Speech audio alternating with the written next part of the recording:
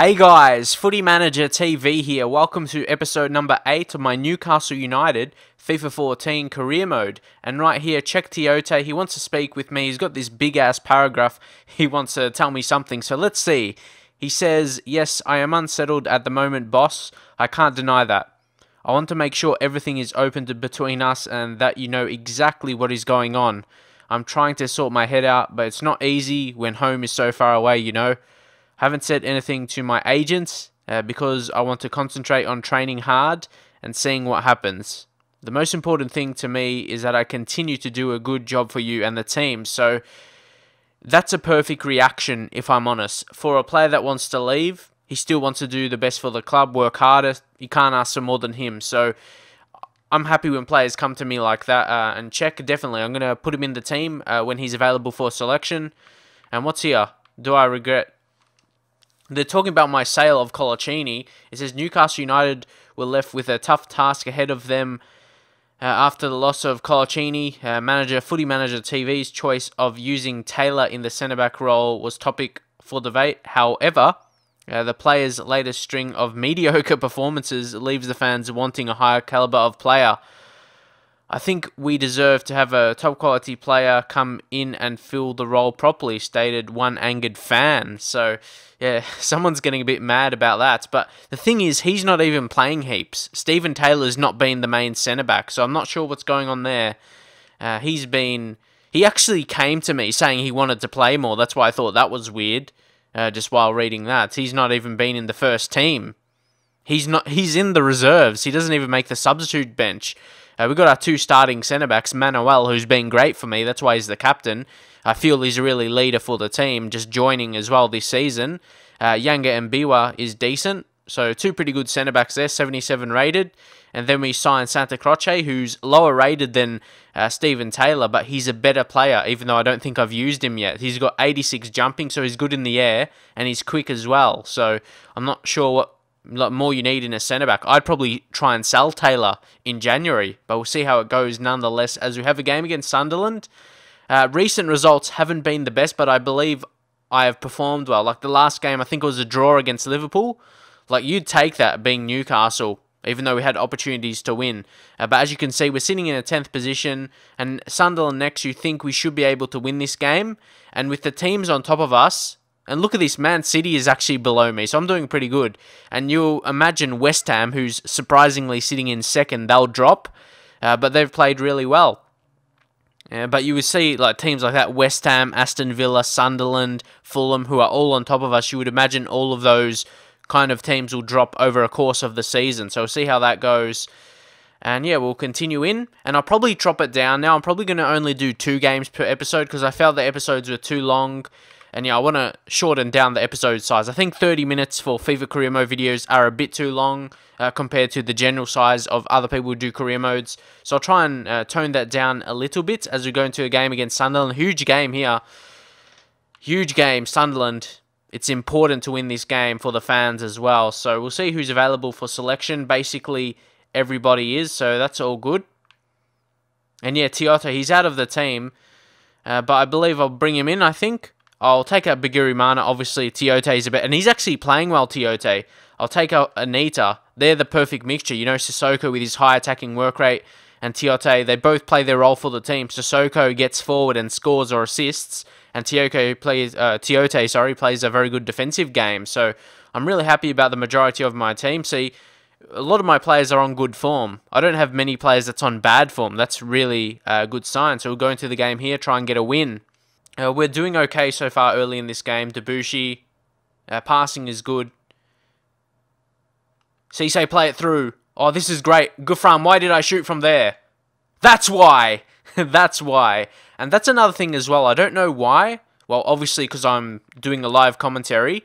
I hold on to the ball a bit more because I'm talking. I just maybe pass it a bit more instead of rush forward. So maybe it's a blessing in disguise, one of those things. As you can see, fans getting... very happy about that. See, I took the shot there. Maybe, like I talked about, you could probably tell by my commentary, like, I didn't probably want to shoot there. I probably wanted to cross or something, but I ended up taking the shot under pressure, and then it led to a goal. And once again, we're in the lead, but hopefully we can hold on to it. And I'll probably want to score more than one goal. But yeah, again, it's a great start. Papiss Cisse, he's definitely making up for the loss of Remy, who did pick up that 3-month injury. So probably now I would imagine he'll be 2 months away from this point. But again, it's good to score this early goal. Adam Johnson on the ball. Like I said earlier, have to be careful of him. Really like him as a winger. Got pace, dribbling ability. Oh, go Cisse. Do it again. See, the only thing about Papiss Cisse, he lacks that bit of pace to break away from the centre-backs. Ben Arthur, use your skill. Ooh, close. Oh no, they're through. Dive. But yeah, this second half is definitely going to be a different proposition with Josie Altidore. Because, of course, he's a physical striker with his strength. Big body as well. A different presence than Steven Fletcher. So you can see here, look at his strength. He can hold up the ball well. Here he is again, but again, it's a good tackle. That time Debussy. Oh, but defense is strong. Look, Sissoko. Make one of those runs forward. He can use the pace. Maybe he should be striker. Sissoko, finish it. Oh, that would have been a goal of the season. That would have been goal of the season. Just running all the way, intercept from defense, and just went on that run. That was really good. Whoa, 59th minute already. Probably time to make subs. Yeah, time to make subs there. Sorry if you heard my control, I just hit it. But anyway, yeah, time to make subs here. Who should I bring on? Calvin? Yeah, he's a good talent. I'll bring him on instead of... I'll bring him on for Gouffran. Anyone else? Luke de Jong. I probably want to give him a chance. You think I should? But Cisse's been on great form. I just want to leave it for now. Miyachi. Actually, I'm going to bring on Miyachi for Ramirez and put Ben Arfa as a central attacking midfielder. And then, yeah, Miyachi and Calvin, both really pacey players. For me, Ben Arfa's not really pacey. He's got good agility, but his sprint speed isn't the highest. So, yeah, he's probably better centrally. And something, hopefully play through ball or something, maybe create a goal. But bringing on some pace, especially with Miyachi, I think he's an okay signing. Like, he's a really good impact off the substitutes bench. As you can see coming on now, that's Calvin. This has to be a 3-point. This has been a really good game we've played. But we need to get the points here. We need to finish our good work off, maybe with another goal to ensure the win. Now. Oh, could be a great ball. Oh. I've played really good in this game. I haven't really looked like conceding a goal at all. That's why I feel we need to finish our chance. Ben Arfa. Oh, look at that. Oh! Sit back and relax, mates. Look at that. Sealed it. Did exactly what I wanted to do and what I deserved as well. And that's the skill of Ben Arfa. How amazing was that? It might be hard to keep him if he keeps playing really, really well. Look at that. The skill. Simple skill, really. But then the finish on the finesse on his preferred left side. So bring him into that central attacking midfielder position. That told. So I know a lot of people say, like, you don't feel like a manager, but that was a great managerial move, in my view.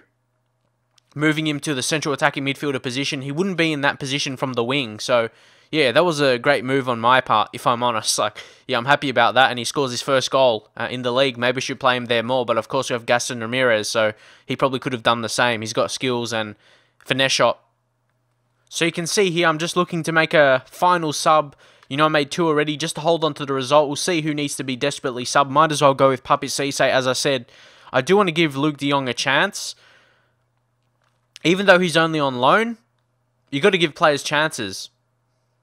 To keep them happy, because who knows, we'll get another injury, but please not. Oh, good save, Krul.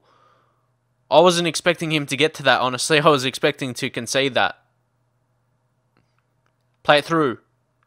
Go Sissoko, use your strength. Oh, look at that. He lost control of it, though, but Debussy plays it through. Ben Arfa, can he do it again? Oh. He almost got past. We might not even be able to make the sub. The way we're going here. Go, Calvin. Ooh, another guy with skills couldn't get past. Please, I just want to make the sub. Clear it! What was that? Kick it out, please. The subs weren't even made. Or, yeah, the final sub I was going for. But who cares? I win 2-0. Great result. Great result. 2-0. Hopefully we can go on a winning run now. And very important early goal there from Cisse for us. It was a tight game, I guess, in terms of shots on target. We dominated possession early. It was in the 60s, and now they pushed down a bit in the second half, but Papi Cisse had a great game.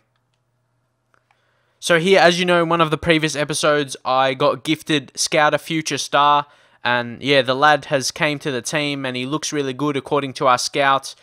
He's Portuguese. You can see here, Eduardo Gutierrez, I think he's pronounced. It's good to get a good central midfielder. His strengths are ball control, acceleration, short passing, dribbling, and curve. To go along with Lewis Gherkin, who I've scouted, searching in England, of course. He could be a similar player, but yeah, Edward Gutierrez, he looks really good. Minimum potential of 79, wow. And of course, Gherkin is minimum potential of 72. So yeah, some decent guys in the team there, but of course you can see that Edward Gutierrez is more of a higher quality player. They're both 16 as well. It'll be interesting. Do you think this guy could be good? But of course, it's best to wait to May so he can get his boost in his potential, or yeah, boost in his rating for the year.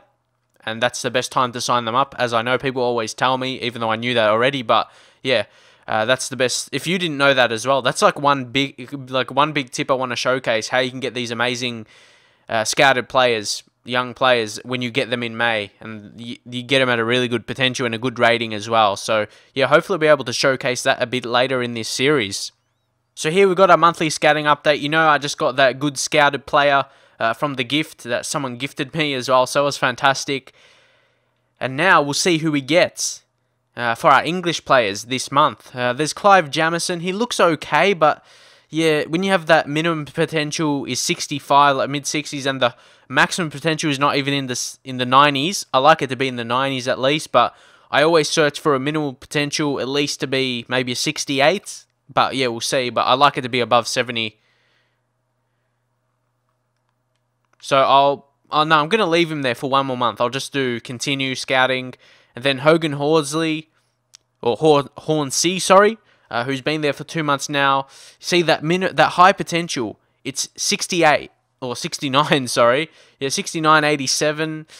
I don't know, it's almost there. It's almost there, but just not quite. But I'll still leave it there for now. Liam, Noah, not that great. He's definitely going to be rejected. And then, look at this talent right here, Zach Swain. I liked his name as well, Zach Swain. He sounds like a good player, and he's got that good potential. These are the players I'm looking for to sign up right away. When the minimum potential is in the 70s, and the high potential is like at the highest point, 94 maximum. It can't be higher than that when you get him straight away here. So, that's fantastic. He's going to be signed up right away. 16 as well, so he could be offered a contract this season. But the other two, I'll keep scouting. And also, the Newcastle United board have come to me and they want to talk about recent results. So let's see what they have to say after I won against Sunderland. It says, Footy Manager TV, it seems as if the team's results have gone a bit sour, and we, the board, would like to suggest to you to make some changes and find a solution to the club's recent slump, even though I just won an important game. Fan sentiment is important, and it seems you may be losing support amongst them, even though I just won an important game against Sunderland.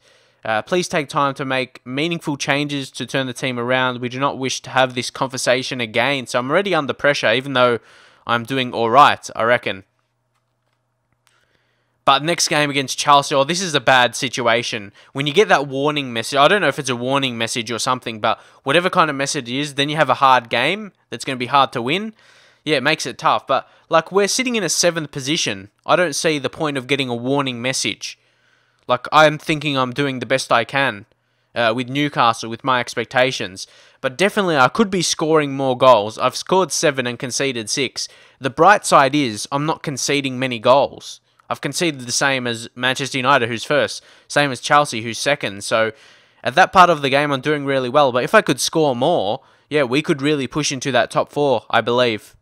So here we are. We've got a home match against Chelsea. We'll go in, select the team, and hopefully put in a good performance. I'm going in not really expecting to win it, even though it's a home game. It's against Chelsea. You can't really, being Newcastle against Chelsea, you can't be expecting to win this kind of game with the players they have. But you always want to win games. That is the situation. So Tiote is going to, again, make the way in. I'll probably have to fix that in the squad settings a bit later, but put him in then so I don't have to keep putting him in and dropping Anita out before every single game. But yeah, he's played well. Cisse has played well as well. How long is... I know, yeah, he's probably about 2 months, like I said before, on Remy. And I'll leave him out for now. But yeah, the team is at full fitness, so let's go in and hopefully get a result. Oh, good tackling as well, Ramirez. He's going to run now. Oh, there's a player on. This has to be a goal. Ben Arfa. Smash it. Oh, finish it. Oh, it's going to go in. I mishit it, but it's going to go in, and it did. We score against Chelsea. Fantastic start here. Ben Arfa. He smashed it at the keeper. And then it fell to Cisse, I believe, and he scores once again. What a goal. Ben Arfa creating that. I guess you can call it creating. And look at that nice little cute finish. I didn't mean it, but nonetheless, it finds a way to the back of the net. And yeah, it was Cisse there. Nice little cute little lob. I'm not sure if anyone else is the same, but when you're in that situation, when the ball rushes to you quickly, do you sometimes lob when you're not meant to? I don't know. Sometimes that happens when the ball comes to you quickly. But yeah, who cares? We score. I think it's because like you're trying to change player or something. I don't know. But we score, and Cisse scored his 4th in the league. Go Ben Arfa. He needs something special to get past. Oh, he does. Can he do it again, though? Oh, he does again. Finish. No. Oh, I thought it was going to go over. So Ben Arfa, once again, making a huge impact. How good is this lad, Ben Arfa? I've always liked him as a player, and he's really performing well for me. And you can see that audacious shot there. I think that was from Cisse once again. Cisse and Ben Arfa have been really good. Really, really good. Again, I'll bring in Gaston. Try a different one here. Just hit it at the pack. Hit it at the pack. Ben Arfa, try something. Oh, look at that skills. Could we win it back here? No, he just boots it forward. Oh, no, that's going to be good in there. No, they have a man. No way. How do they get in that situation? No, there's another player. Save it. Oh, Krul again. Gets his big juke out to save it. Wow. He saved us. Oh, Debussy hit one, son. He does. And it's on target. You can see the time just slowly wasting there. So well done, Debussy. I might do the same. Cisse had a decent corner first attempt. So let's try it again. Oh, there's a chance. It's a goal. There's the seal. There it is. The game is sealed. And we've got the points. Unless some disaster happens right there. What a header. I'm not sure who that was from, actually, but what a goal. May have been Yange and Biwa. We'll have to see after the goal is scored. Can we see there? Oh, it's Manuel. They look the same, him and Yange and Biwa, but what an effort for Manuel, the captain of the side. I knew a reason I put him captain, and he shows his leadership there, making sure we win here. Massive effort from him. You can see shown after the goal. His first goal for us in the league. First league goal for Newcastle United. Welcome to the club, Manuel.